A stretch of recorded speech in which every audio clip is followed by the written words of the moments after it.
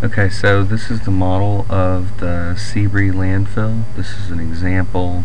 It's a preliminary model, and it's not finished. But I did just want to go over a few highlights that I know that were important to us in a previous discussion. So we start out the model by previewing the current condition of the site, the current topography. We have a current image just sort of draped over this, and I figure you may or may not want to show this, but a good reason to show this is just to sort of show the audience, okay, here you are, and to sort of get their bearings.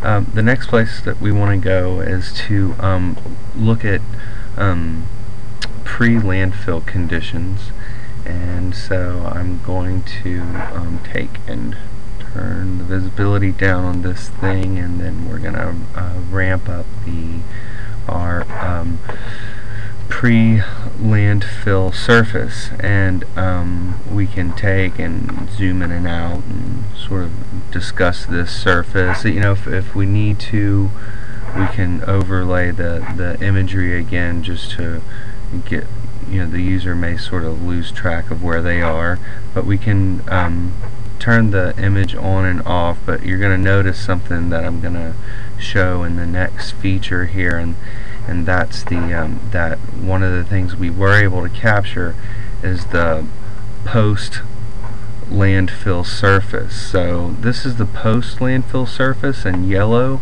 and the brown is the pre-landfill surface.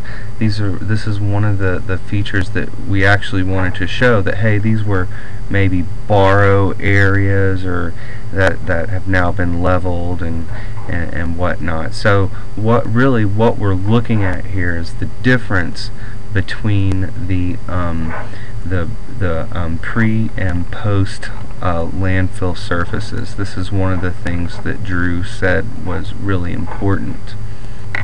And then we show, well, that, you know, the true post landfill surface doesn't have the landfill in it, so we sort of fill in the landfill right here, and then we can take and sort of fade out the pre-landfill condition.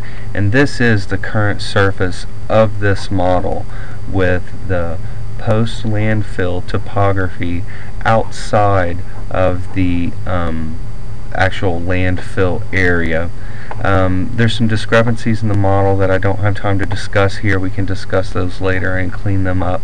The point is really just to show that what we're able to do is actually separate out the landfill itself from the surrounding topography areas. You can see here, you know, sort of here's where the little place where it sort of sits in that ravine.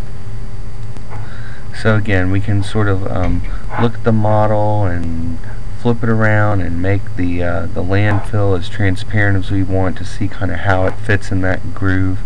There's also other things that we can turn on, vector layers to look at roads and whatnot. I don't have those ready yet. I do have one example.